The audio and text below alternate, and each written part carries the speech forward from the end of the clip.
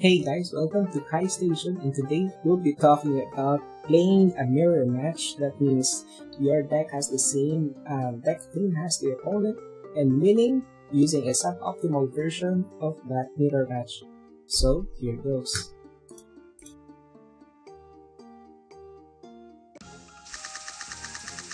Okay, so let's talk about our mirror match game today. So we are rocking a Termi-Aqua-Plant lineup. And of course, the opponent is also using a Termi-Aqua-Plant lineup, but he is using the most famous, powerful version that is popularized by a Twitch streamer, and that is what is called the Shrimpinator. So a Shrimpinator has a Termi-Aqua-Plant on its backline.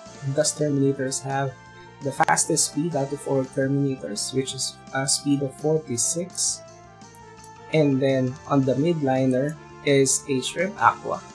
It's a backdoor Aqua that uses Shrimp to put heavy damage on the opponent's backline using Carb Strike or Garish Worm and a bunch of Aqua cards here to inflict heavy damage on the opponent's backline and thus destroying the strategy of your opponent.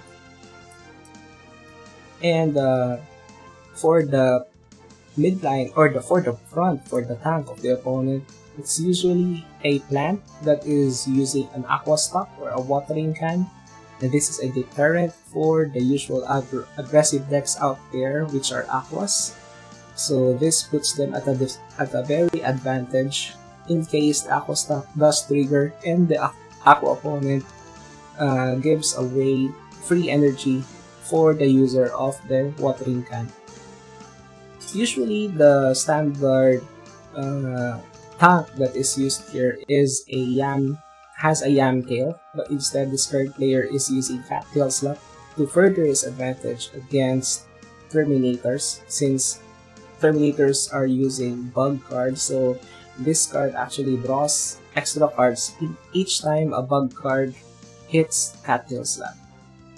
Another important thing here is that leaf bug is used on the tank because leaf bug actually activates Garish Worm's poison effect when played in the chain.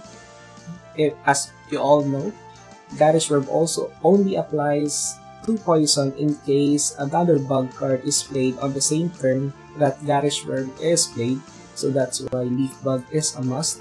Also, if you don't have leaf bug, the Mystic Rush of a Terminator and other bug cards can also activate Garish Worm, albeit those are less efficient than the leaf bug.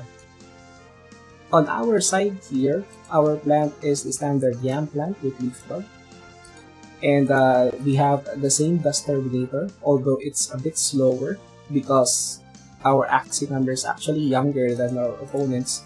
So if you can see here, his Terminator goes faster than our own Terminator.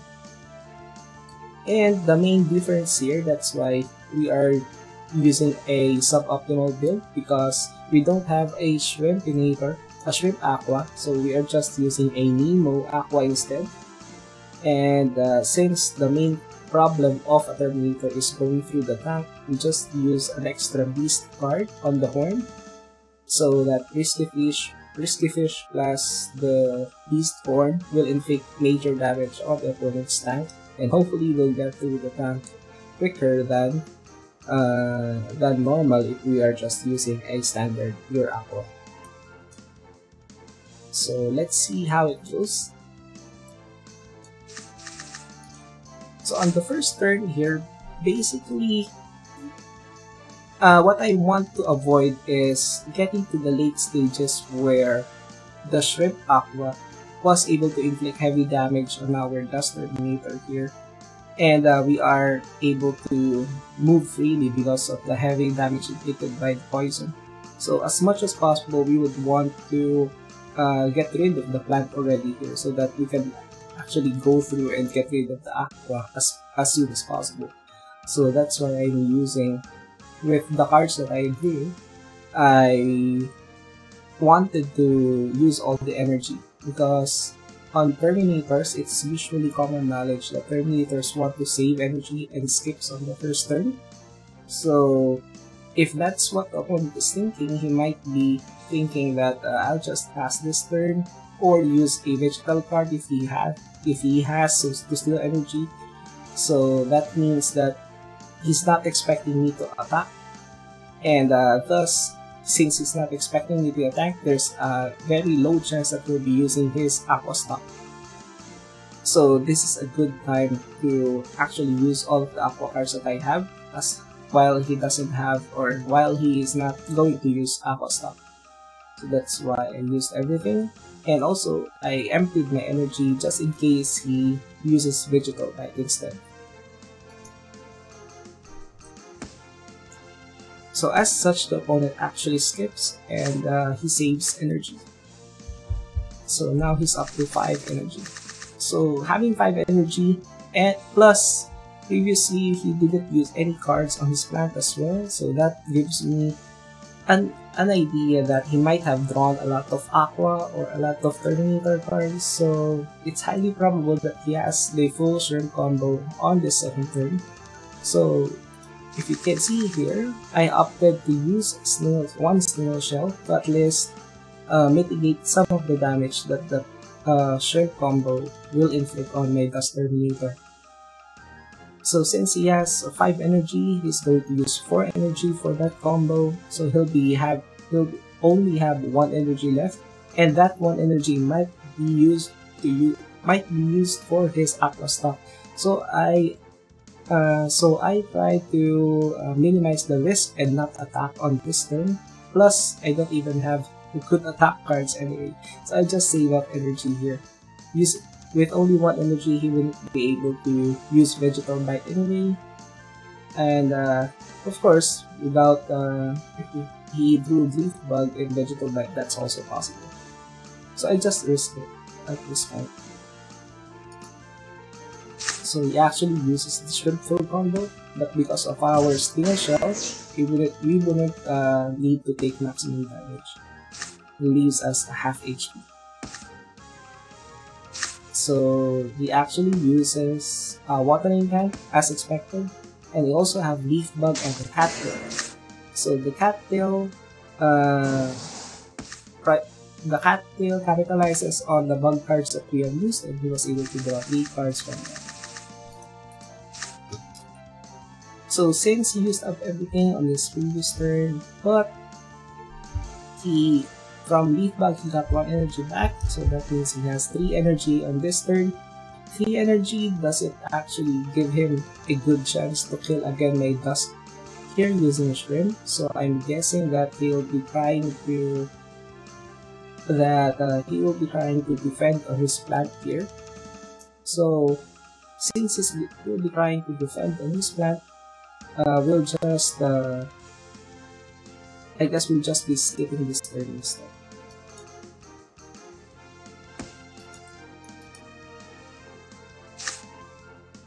But actually he actually skips also, and he tries to save up some energy. So we were able to steal some energy from him using Vegetal Bite, and in case if ever he attacks, we have Yam to inflict poison on him.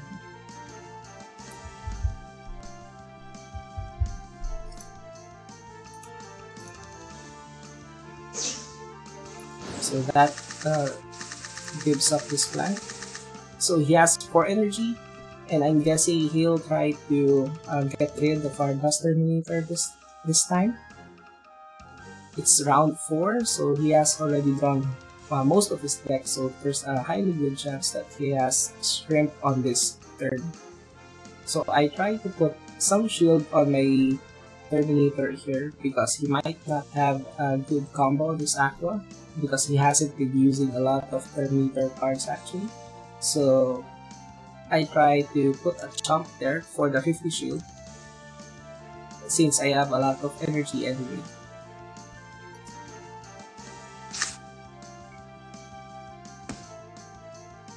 So he has drawn a good amount of Aqua cards on his Shrimp, so that's why the 50 shield wasn't enough to defend from it. And now he used double Mystic Rush just to inflict further damage on our plant here. So that actually puts him back to 2 energy on his next turn. So now with just 2 energy, probably he won't be able to defend on his Aqua. He won't be able to break walls since he already used his Garage. One of his Garage Bird, so he may have another. So that's just 50 shield. At most, he can put another Clam Slash or maybe a Piranha, so that's at most 90 shield. So for 90 shield, our 4-card attack from an Aqua will be enough to kill him off anyway, so his best move here is to actually pass and let his Aqua die on its own. But instead, it looks like that he tried to defend and used up energy. So this is a bad move for the opponent.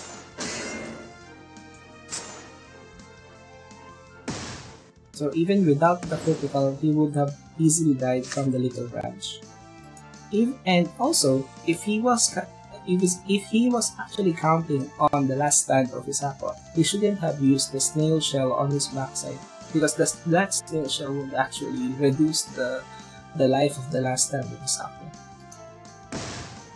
So that's another misplay from him. So with that, he is again stuck on 2 energy. And since I am expecting him to try to kill my tank here, even with that 2 energy, so I try to defend from it as much as I can.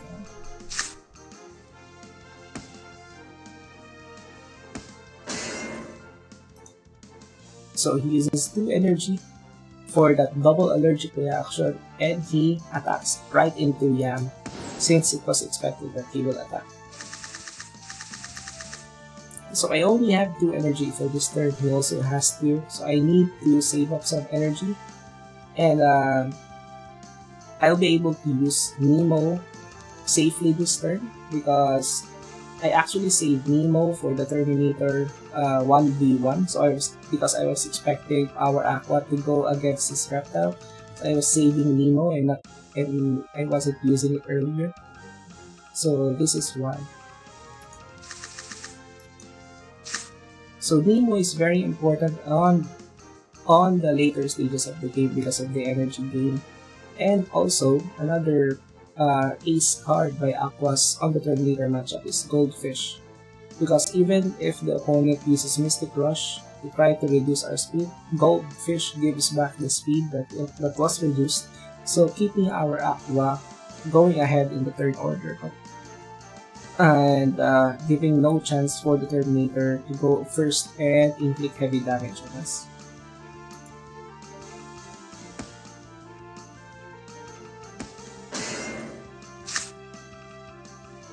So getting stuck here is okay since he will attack us anyway. And again, he used 2 energy here. Then that again resets him back to 2 energy. For us though, we were able to save and recharge some energy from the previous turn, so we are now at 4, giving us free reign over how we will play on this round. So usually, for 2 energy Terminators, the maximum shield that they can do is 115. So we can expect that and put out a high damage card like this, putting a high damage card on the first attack to break the shield, and then putting Nemo on the next one to cancel the stun, and then putting the high damage cards next to reduce the Terminator's life.